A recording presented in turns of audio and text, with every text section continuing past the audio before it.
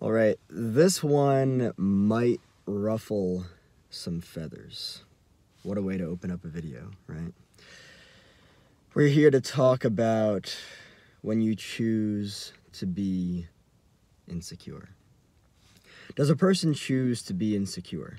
Does a person choose to smile? Does a person choose to be happy? Does a person choose to be angry? Does a person choose to experience whatever it is that they experience? Yeah, I'm ready to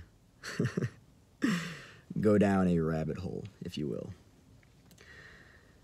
Okay, so first and foremost, the way that I see it is that a person's focus is either internal on themselves or external, right? When a person walks into a room, they're usually either focused on tuning into everyone else in the environment with racing thoughts, thinking about, I don't know, whatever it is that they're insecure about.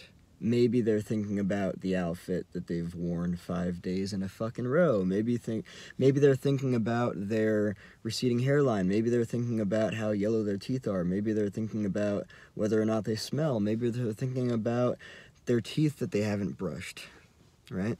And that's okay. There's nothing wrong with it.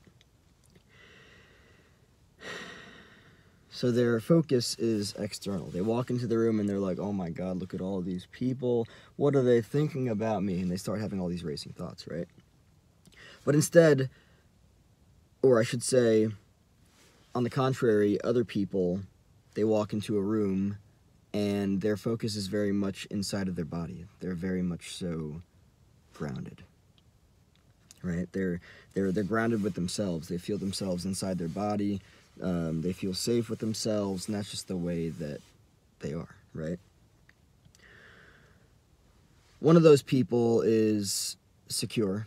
They feel secure within themselves, and the other person feels insecure. And it's usually pretty obvious, right?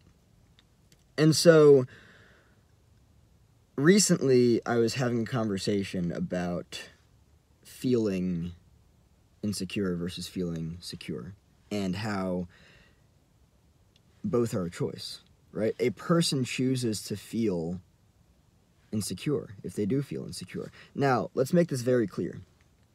Let's go to Dr. Joe Dispenza's universe and talk about personality, right? A personality consists of how a person thinks, feels, and acts, right? What is insecurity but a mixture of thinking, feeling, and acting? What is... it's the difference between security versus insecurity. So, insecurity is based on personality, which is what a person thinks, feels, and acts, right? Security is also based on personality, and it's based upon, foundationally, how a person thinks, feels, and acts, right? So, if you can choose to be insecure, then you can also choose to be secure. It's kind of strange. I'm like saying these words back to back, and it's like, which one did I say? Did I say secure? Did I say insecure? Look at me being insecure. Just kidding. But the reason that I think that this would ruffle some feathers, when I say ruffle feathers, I think about Mark Ruffalo. Just because the word Ruffalo. Anyway. Or what are those bags of chips called? Ruffles, right? We are ruffling, guys. We are ruffling. We are starting a flame, and we're like, ooh, right? So does a person choose to be insecure? It's kind of challenging to approach this, because it's like, there was a point in my life when I was doing things and I wasn't really aware of my choices, because there is a fucking trash truck behind me. I'll try to be as loud as I can. Yes, there was a point in my life when I was doing things and I wasn't really aware of my choices, because I was at a lower level of conscious awareness, and that's just the way that was. similar, well, not similarly, but on the contrary, now I am at a higher level of conscious awareness, and therefore, with that, I am more aware of myself. I'm more aware of the fact that different things that I do, they are a conscious choice to or not to do them, to partake in them or to not partake in them, right? And that's the really cool thing with healing and becoming more aware of myself, is that it's like, wow, I am actually choosing to do this. Like, whatever it is, it doesn't matter what it is. It's like, wow, I am actually choosing to do this. And so, something that I've been really focusing on lately is letting go, but specifically letting go of lack, right? And I see insecurity as lack, because a person feels insecure for many different reasons, but it's usually rooted in lack. And so it's like, well, am I choosing to be insecure? Why not? Why wouldn't I be choosing to be insecure? But if I am choosing to be insecure, why am I choosing to be insecure? Why not just choose to be secure? Do I know what it's like to be secure? I do, right? Okay, so can I take that and then put that into thinking, feeling, and behaving? I can. Let's look at the different ways that a person who is insecure would behave with other people versus a person who is secure would behave, right?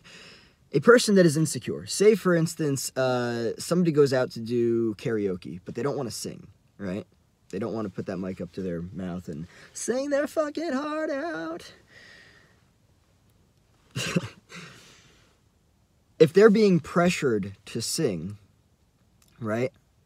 They're usually gonna, the person that's insecure, they're usually gonna be like, oh, I don't know. I don't really know how to do, I don't want to. But why would you go and do karaoke if you're not gonna fucking sing? Let's get that out of the water.